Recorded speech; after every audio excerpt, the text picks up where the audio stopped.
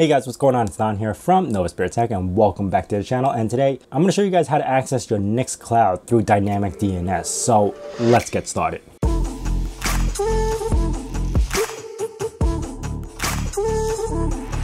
Now, as a disclaimer, keep in mind, anytime you run anything on your network and you expose it to the internet, like opening a port, you're exposing yourself to possible attacks. So keep that in mind. There are some ways around this. You should definitely use something called fail to ban, two-factor authentication, brute force enforcers, block by geolocation. So anytime you host something, you should have a lot of these things in place. This way you're at least preventing certain measures from attacking your network. So with that being said, again, that is a disclaimer. Host at your own risk, basically. So there are many different ways to host your Nextcloud through a domain. You could actually purchase a domain through Cloudflare or purchase a domain through Only Domains and then use that instead of using a dynamic DNS. Cloudflare does have a way where you can update the IP address through an API. So if your home IP addresses does change, it'll know to update Cloudflare. Again, the process is the same. You can run your own domain to your house instead of running dynamic DNS.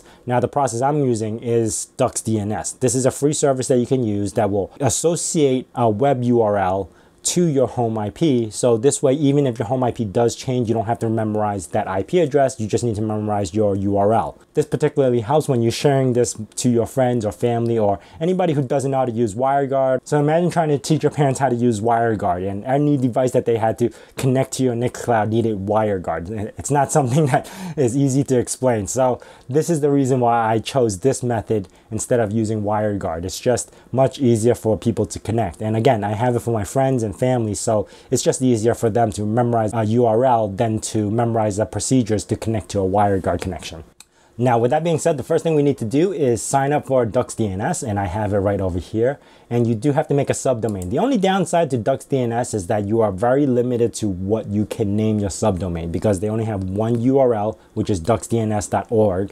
And your subdomain cannot be the same as somebody else who made it. So if I wanted to use Novaspirit, it's already taken. Or if I wanted to use something else. So you have to be very unique with the name that you're naming. So in my case, I just named it My Nova Cloud, and that apparently seems to work. And then it will know to grab your current IP address. But what's good about DucksDNS is that if you go into installs, it'll actually give you certain procedures. So if you're using like the Raspberry Pi, it'll actually give you all the process to create a service on your Raspberry Pi, so it will update the DNS every, I think, 5 days or something like that, or 5 minutes. Well, this is not 5 minutes, this is probably 5 days. So every 5 days, they'll update your DucksDNS to your new home IP, which is pretty good. Again, there's so many different ways. If you're using routers like OpenWRT, you could use it this way, and I'll show you the method on how to do it. So I do recommend using DucksDNS because, one, it's free. Two, it lays out all the procedures that you need just to get your DNS updated. So I'm not going to follow these steps. I actually could go through my router instead of running through the Pi. Again, depending on what router you have, depending on what method you want to use, this is what you got to do. Now, first thing what I'm going to do is pop over to my mini Nextcloud. So I'm going to pop over there, and I wonder if I have OpenSSL. I do. Okay. So the command that we're going to be using is OpenSSL request x509 SHA-256 nodes new key RSA2048 days. We'll do 365 key out, and we're going to call this localhost.key, and the regular out we're going to call this localhost.crt. Oh, it's supposed to be days. And there we go. All you need to do now is just fill out the information.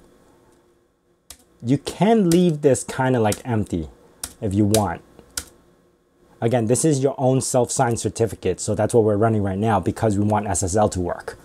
The biggest difference between running your own domain, like from Only Domains or GoDaddy or something like that, versus running a DNS service like DucksDNS or NoIP or Dynamic DNS, is that you can't use Let's Encrypt on those DNS services. But if it's your own domain, you can run Let's Encrypt, and that'll be a lot easier. It won't pop up with a question, are you sure if this is secure?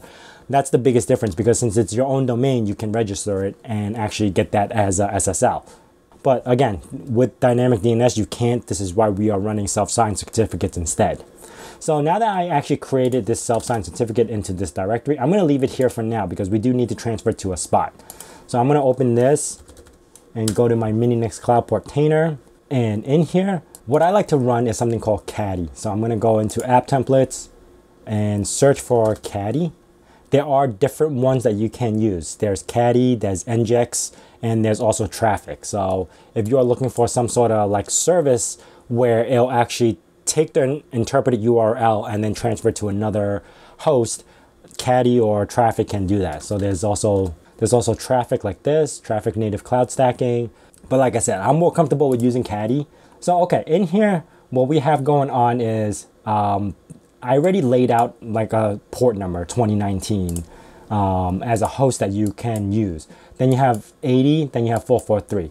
I don't need to host 80 or 443. Now, generally, if you're hosting from your own home or your ISP, won't usually allow anything under 1,000. So 80 and 443 won't be allowed. Regardless, I don't need these ports, so I don't want them. I'm just going to keep 2019. Now, here we have Caddy configuration files, which we will need to modify. And then we have a config file over here. So keep in mind that Portainer files, app data, config, Caddy, config.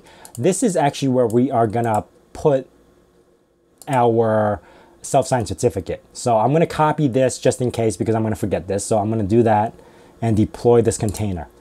While that's being deployed, I'm going to change over to that directory, you see, and copy the localhost and the CRT and the key over to this directory. So I'm going to cp localhost.star, which is going to transfer both the files to this area. Obviously, I need to sudo because this is a locked folder. Now, I'm not sure why it actually went not start. Oh, yes. I completely skipped this step as well. You actually have to run this little script. I made the script so it creates the config files. So let's do that. And since it created the Caddy file itself as a folder, I'm going to delete that. So rm-rf portainer files app data config Caddy and then config file Caddy file. I don't need this. Sudo again, and there you go. And then now I could run this wget and drop the Caddy file into that area. Okay, so now we should be able to run this because it turned it into a directory instead of a file. So let's start that up. There you go. It successfully created that.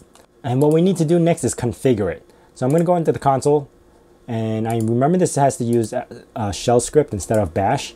And there we go. We have our little terminal to edit the file that we need. Technically, we can edit the file in here as well. We could just go into our SSH session and edit the file, but I'm going to do it right through this console.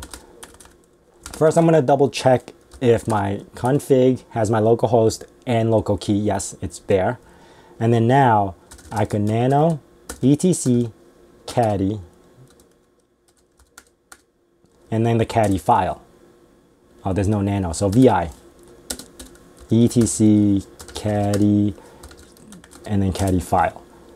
So from here, this is a general example file that you could see. I'm going to delete this and start typing in what I need in here. Okay, so first off, what we need to do is figure out what our domain name was. So in my case, it was my novacloud.duckdns.org. And the port number that we're actually going to be using to connect is 2019, which is referred from the beginning. Now I'm going to open that bracket and then close another bracket. I like to do it like this as I go. Next, we need to tell where the config, the TLS files are, or the SSL. So TLS config, and it's localhost.crt, and config localhost.key.